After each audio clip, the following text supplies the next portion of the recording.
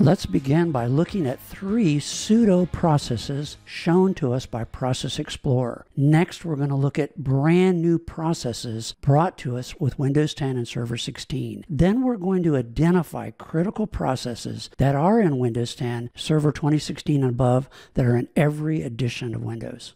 In a preemptive multitasking operating system like Windows, it's the hardware that's the major driver for preempting the scheduler. On the south bridge of most motherboards and servers contains the APIC, or the Advanced Programmable Interrupt Controller. All hardware has to go through the APIC to prioritize interrupting the CPU. I'm going to come down to my search bar and type in System Information, and I'm going ahead and launch System Information so we can take a look. And we're going to go to Hardware Resources, and we're going to go to IRQs. And this is the interrupts that are prioritized by number from 0 to whatever. And these are all hardware devices on your motherboard that have the right to interrupt your CPU. The lower the number IRQ, the higher priority it gets.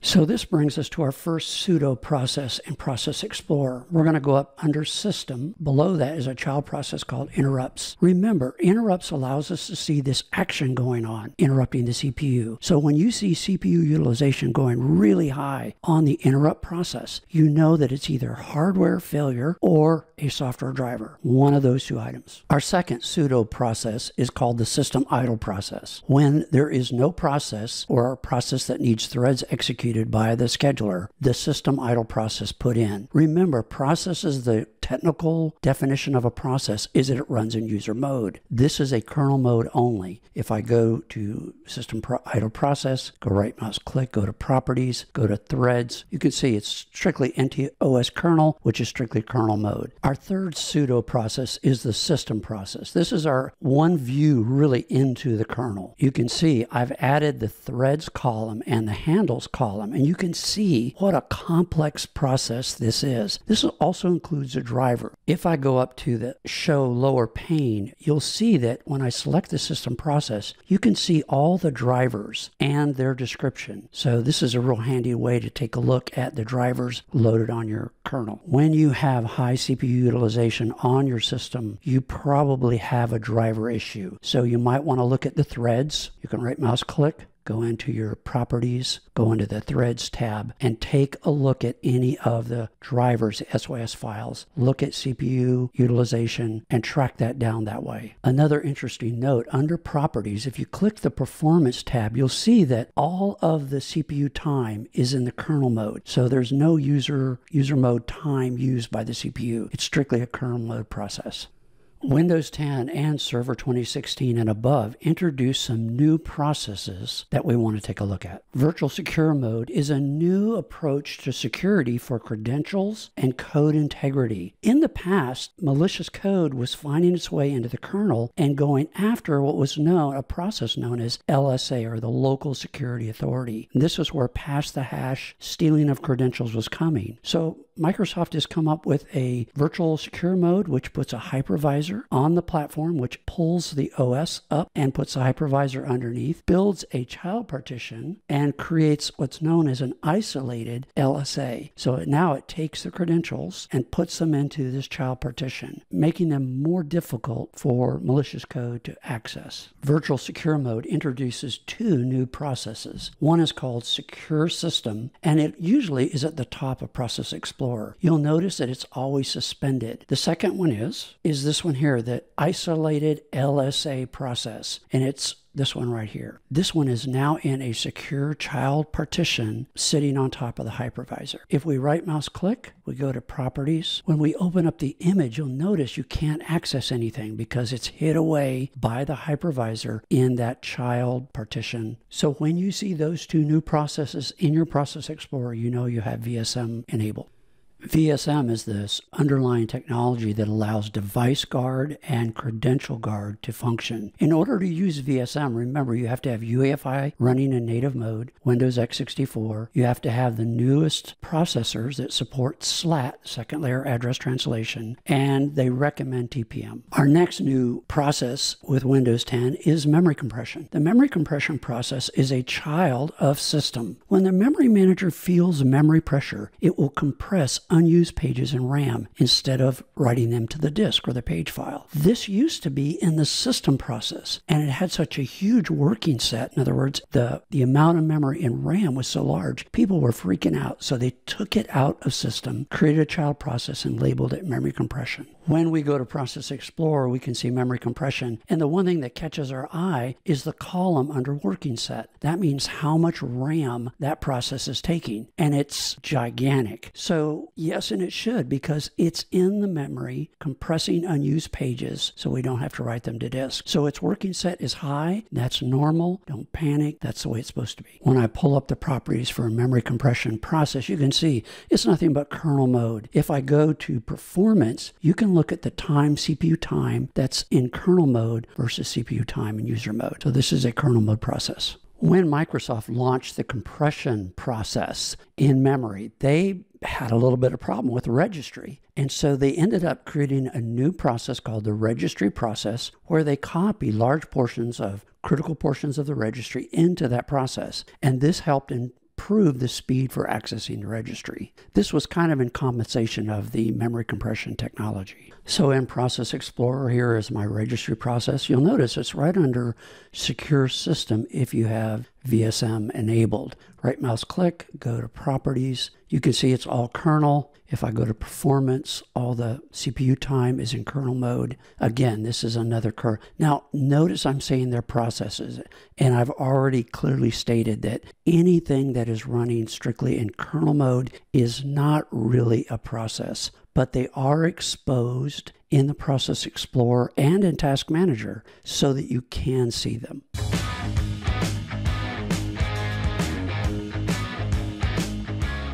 Let's look and identify critical processes that are in Windows 10, Server 2016 and above. These are fundamental to the Windows operating system. The first one we begin with is the Windows Session Manager, SMSS.exe. It is a child process of system. It is the first user mode process created in the system. It starts the kernel and user mode of the Win32 subsystem, and it begins by creating virtual memory paging files. So our Windows Session Manager, it's a child process under system. Also, if you go to options and you go to your colors and we check the protected processes, we'll see that it is also one of the protected processes. We literally could spend an hour on this one process and all that it does in preparing the system. The next is our Windows subsystem. It is also called Client Server Runtime. The executable is CSRSS.exe. The Client Server Runtime process is responsible for creating and deleting processes and threads. It's also foundational for setting up the GDI, or the Graphic Device Interface. It also controls Windows displays and much, much more. All of these processes that we're talking about are part of what a category of user mode processes called system processes. And you can see them. We've already walked through some of these. And these are critical for setting up services, applications, and everything else that the user needs to run user mode. Notice that all of these user processes, user mode processes, are needing the ntdll.dll to go into kernel to do their kernel work for them. Here in Process Explorer, we can see that our client server runtime process is a protected process. Next is the Windows initialization process. and it's the Win.init.exe. This initiates user mode scheduling. It creates the Windows Station WinStat 0 and 2 desktops. It starts the service.exe, which is going to be very important. It also starts the local security authority, the LSASS.exe. Remember that we just talked about that in VSM, the virtual secure mode. It also is responsible for shutdown. So it's the one that sits and waits forever for your system to shut down. The Windows initialization process is also a protected process. The WinInit process is, you can see, is the parent process for services.exe, and then everything below it are all your services that run below it in getting all your services up and running. Next is our Service Control Manager, services.exe. It is responsible for starting, stopping, and interacting with our service processes. It uses a generic executable called svchost.exe, and by using switches and arguments, it can launch all the services on your operating system. So the default color for services is pink, and you can see under services.exe, you can see all the svchost.exe. It seems like, how can one image launch all these different services? The trick is arguments and switches. I'm going to come up to my columns, and I'm going to select columns, and I'm going to come over to image, and I am going to choose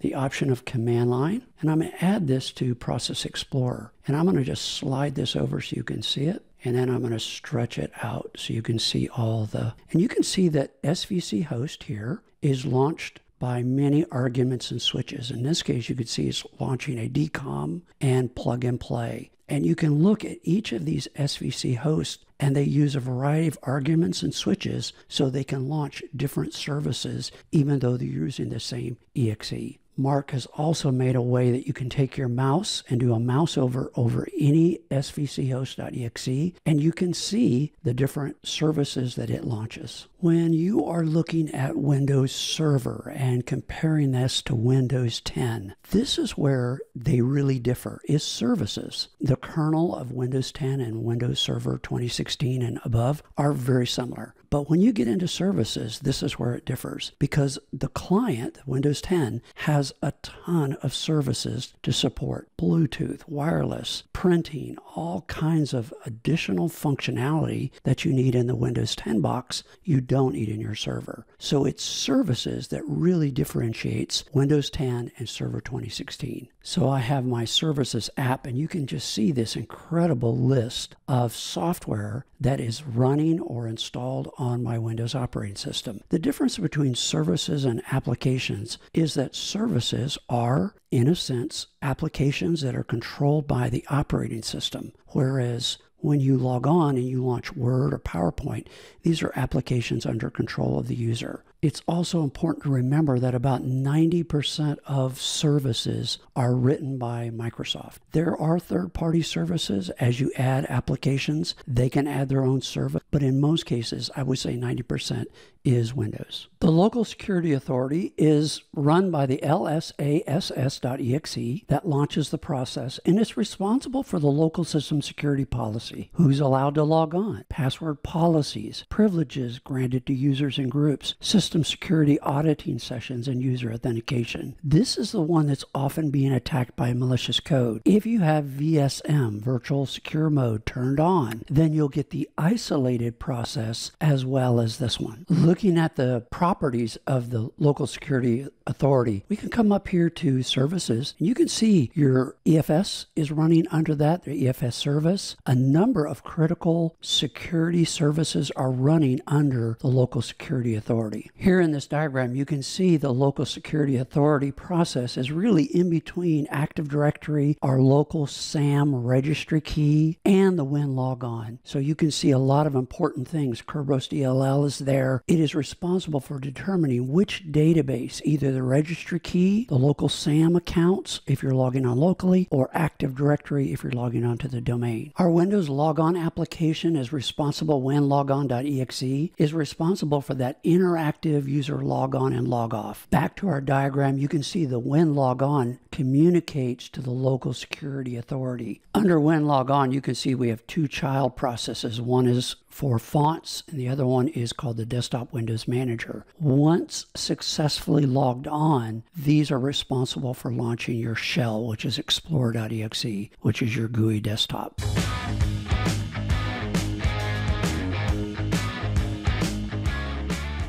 Let's clarify some concepts concerning processes and threads. Remember, processes are containers that hold the resources for threads to store and manage all the necessary data and executables to function. This diagram kind of gives you a picture or a block diagram of a process. We see our process. Notice it has an access token. This would be the security access. Then we have virtual address descriptors, which we're going to get into memory in just a minute. We have handles, graphical objects, and then we have threads that it executes. This is kind of a big picture of processes. A thread is the software code within a process that is scheduled for execution in the CPU. So here is Chrome.exe. This is a process.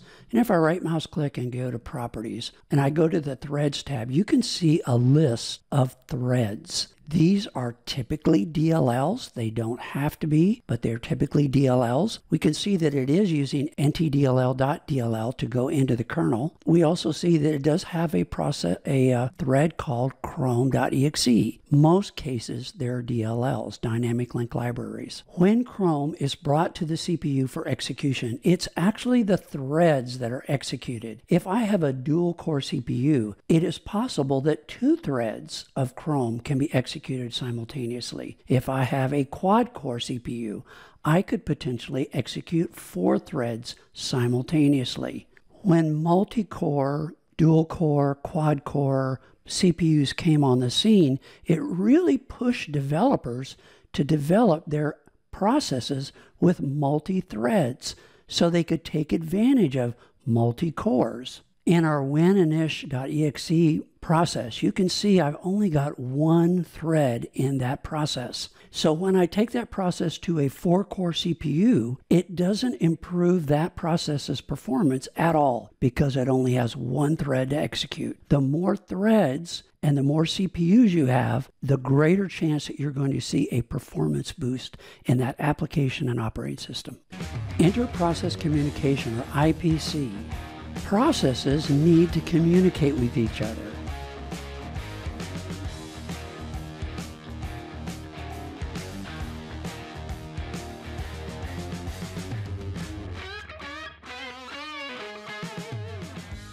They need to share data, they need to message each other, and this is all based on strict rules to allow them to do this. This is called IPC, or inter-process communication. Threads also need to be able to communicate and share data between threads when they're in a process. They are also given a thread ID, or a TID. Often when you're dealing with processes that are causing you problems, it's really not the process, it's the threads inside. Very often, threads misbehave, don't communicate properly, or share data correctly, and they crash and burn. Often, the problems that we face with processes are not processes at all, they're threads. Let's now move into the concept of memory. When we begin the concepts of memory, it can be quickly confusing, even overwhelming, as Microsoft applies so many different terms to memory. We're going to look at virtual memory. We're going to look at current commit. We're going to look at commit limit. We're going to look at physical memory. We're going to look at page pool. We're going to look at non-page pool. We're going to look at page faults. All of these terms relate to memory. If we're not careful, we can get quickly lost in the subject of memory. The operating system and all user mode processes use 2 types of PC memory. Volatile RAM, which is your RAM chips. Non-volatile RAM, which is a file on your hard drive known as a page file. The operating system can read data from a typical RAM DIMM reaching as high as 10,400 megabits per second. On the other hand, when an operating system has to use a page file on a hard drive, even when we're talking about a premium hard drive, an NVMe SSD hard drive that can reach 3,000 megabits per second, there's still a 4-fold loss of performance on the operating system. The Windows kernel memory manager is tasked with the responsibility for efficiently managing RAM, so as much of the operating system and the processes are maintained in RAM and not having to be paged out to the page file and hard drive. New with Windows 10 is our memory compression process. It resides in RAM and compresses any unused pages in our RAM so that they don't have to be paged out to the hard drive.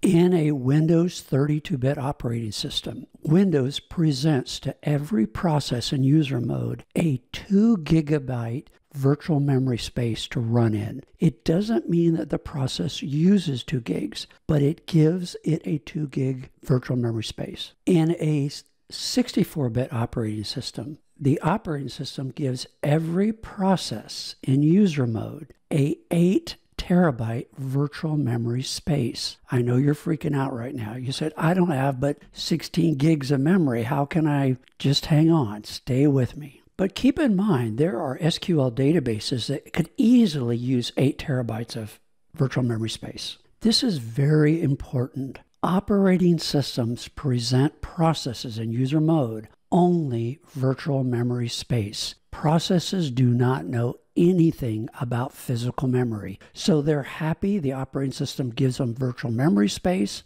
and they're happy as a lark. They do not know anything about physical memory. So what's the deal of virtual memory? Virtual memory cannot actually store data or code, but processes can create large blocks of virtual memory, and then this is the key, commit it as needed to ensure that the committed memory is contiguous in address space. Remember, from a programmer's point of view and a processor's point of view, they like to have memory that's contiguous, not broken up and fragmented. By having virtual memory, they have that kind of space. Both developers and processes need simplicity, and virtual memory gives them a large contiguous range of virtual addresses. They will allow the memory manager to figure out how to map what they need to physical memory. They can simply use virtual addresses. It's simple, it's straightforward. Second reason why we use virtual memory is a process can use a range of virtual addresses to access a memory buffer that is larger than the available physical memory.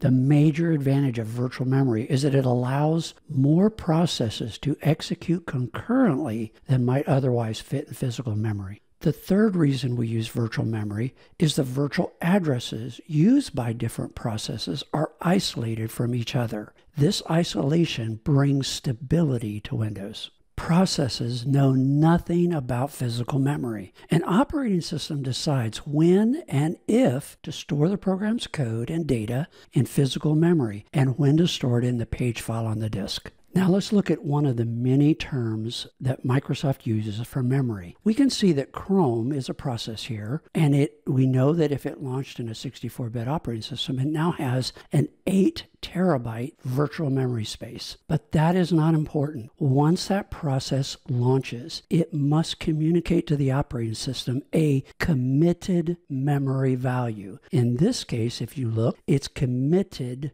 memory value is 797 megabytes. That way, the operating system will guarantee that it can maintain all the data, image, whatever that process needs, either in physical memory or on the page file on the hard drive. In your system internal suite of tools, as you go down to the V's, you'll find a virtual memory map64.exe. You can double click it. This application will pop and give you a list of processes. If you want to see them all, you click Show All Process. But I'm going to go ahead and look at Camtasia Studio, which is the video editor I'm using right now.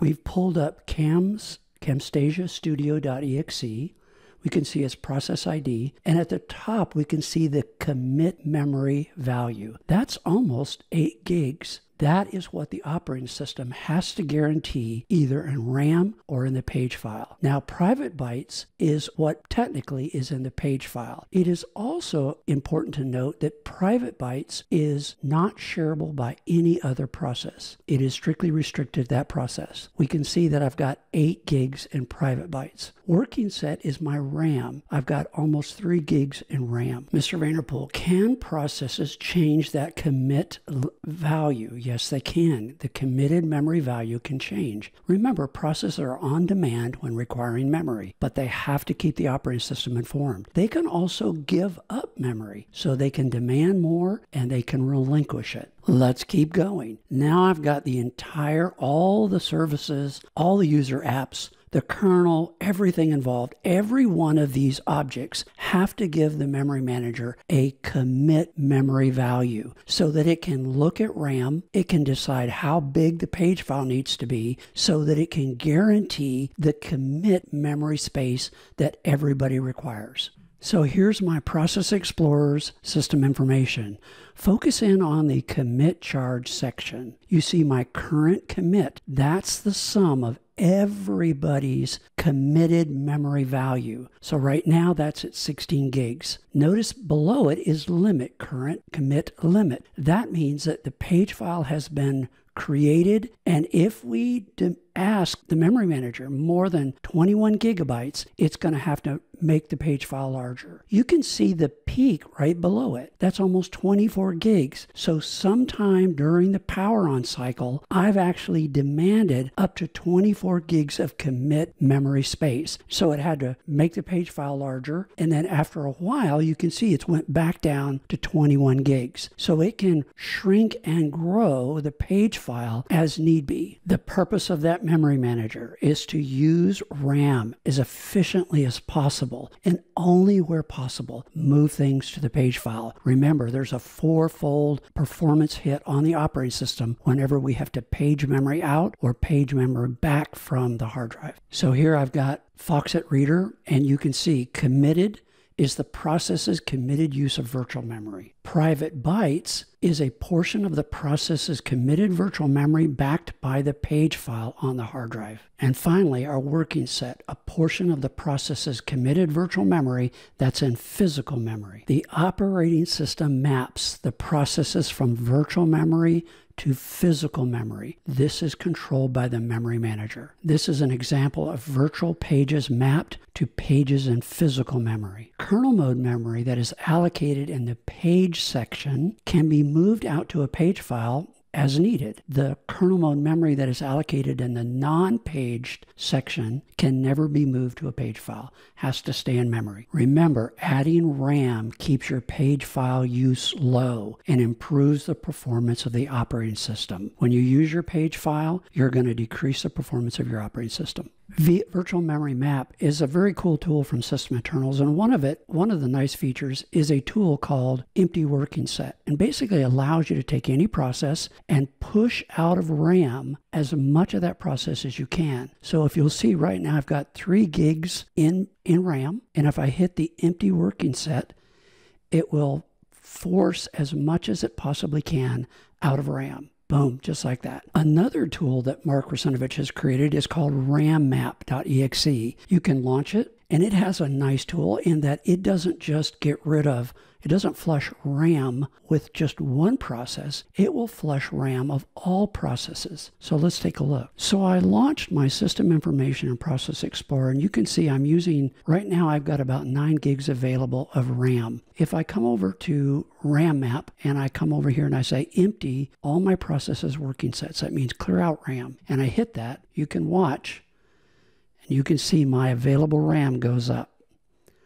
Just cleaning those guys out of RAM. Now they have to go in the page file if it's data that's critical to the process. So my page file is going to grow, but my RAM gets emptied. Let's go back and look at this term that can be very confusing, virtual memory. A lot of you on the tech support side say, wait a minute, I've always been told that virtual memory is the page file, hence the confusion. If we go on the MSDN side of Microsoft and we look at the developer's material, every time they use the term virtual memory, they're talking about a virtual space per process that is allocated to every process in user mode. This has nothing to do with a page file. But if you go to the technical support pages, often they refer to the page file as virtual memory. Very confusing. In this lecture series, I'm going to try to stay very careful, keep those two terms apart. Whenever I say virtual memory, I'm talking about the virtual address space given to each process. When I talk about the page file, I am not going to use the word virtual memory.